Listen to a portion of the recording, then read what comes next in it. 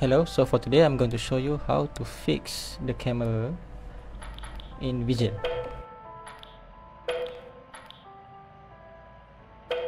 As you can see here, I'm using the HD Pro Webcam C920, and when I press continue, it will go into this screen which is forever. Okay, so what you need to do is get out of the game and then open up the OBS and set up camera over here and press the start virtual camera,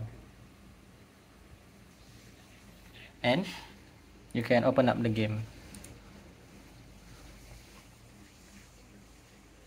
Let's continue to the game. We can press use webcam, and we can use OBS virtual camera that we already set up. This might take a while.